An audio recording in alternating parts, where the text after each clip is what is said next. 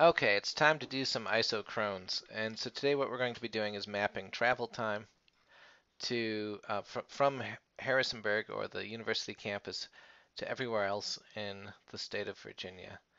And in order to do that, of course, we have to get some data. I don't really care how you get this data, as long as you pay someone if you copy it from them. I mean, presuming a classmate. But long story short, one way of doing it, quick and dirty, I did this last night in about, I don't know, 30 minutes while watching TV, is to go online. And there are a couple ways you can do this. You can either go to like a site like Bing Maps, mm, and get directions from, I don't know, Charlottesville, Virginia to,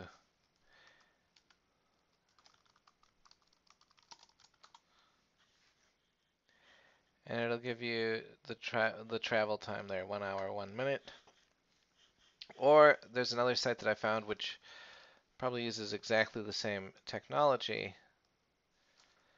and it's called Rand McNally's Mileage Calculator. Now, why I like this one is A, you don't really need a map while you're calculating mileage, and B, once you type in a bunch of place names in your Excel spreadsheet just by looking at a map, you can simply copy,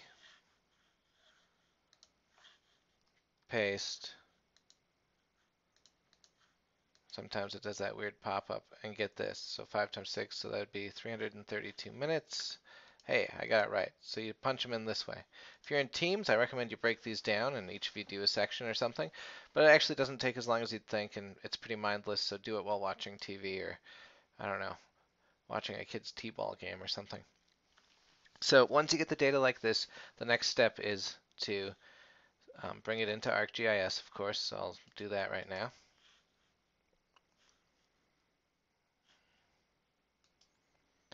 Wrong data set. Let's see here. So we've got travel times. Great.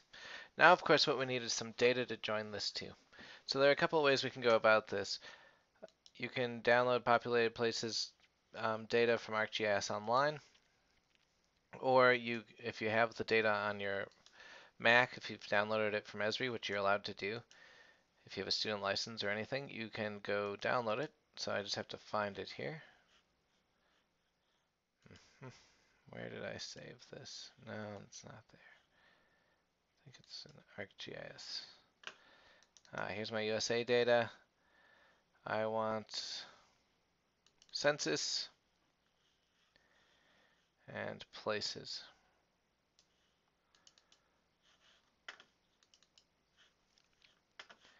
And let's zoom in on the area of interest. All right, let's select by attribute.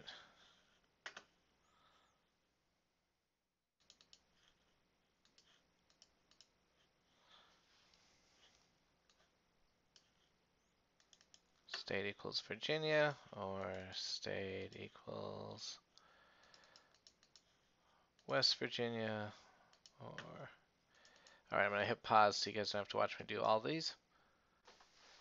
Now we basically, now as you can see, I selected all the states where we actually have data from, all the places in those states. I hit apply, I'll hit OK, and then we're going to export just those places. Selected features,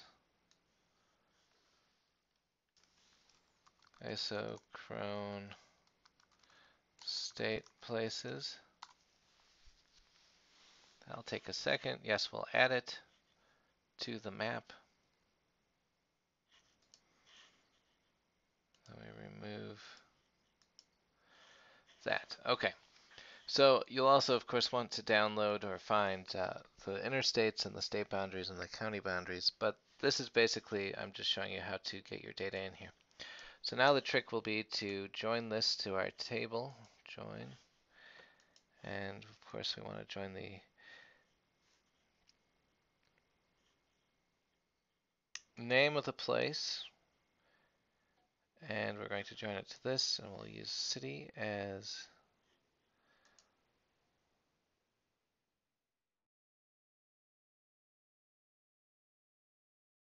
so 215 records were matched. That's pretty good. Let's hit close.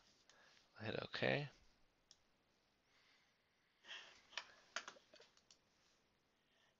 And then what we're going to do is another select by attribute,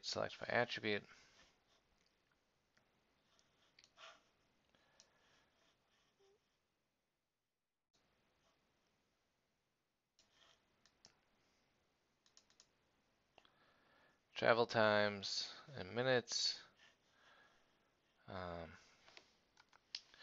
greater than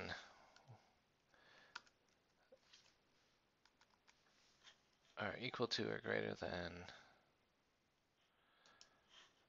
0, because we want to keep Harrisonburg on there. So let's apply.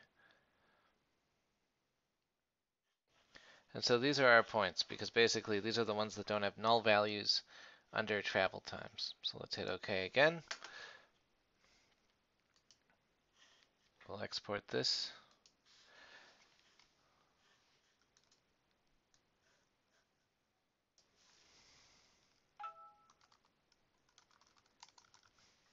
Someone just texted me. I apologize for the interruption. Okay, so there we go. Yes, we want to add this. And now we've got our places. So long story short, what we've just done is we've created our own data. We've taken places from the census or from ArcGIS it looks like, but it came from the census. And we've joined the table with the places we have, selected only those places that we have data for, and now we can make sorry, who's texting me? Ah, my sister. Good heavens. Sorry about the interruption. I'm gonna turn the vibrate. Okay. So we now have our data. We have a shapefile with our data, and now we can actually start to make contours. Or sorry, isochrones out of this. So how do we do that? That's the next step, and I will record that in the next demo. Thanks for watching.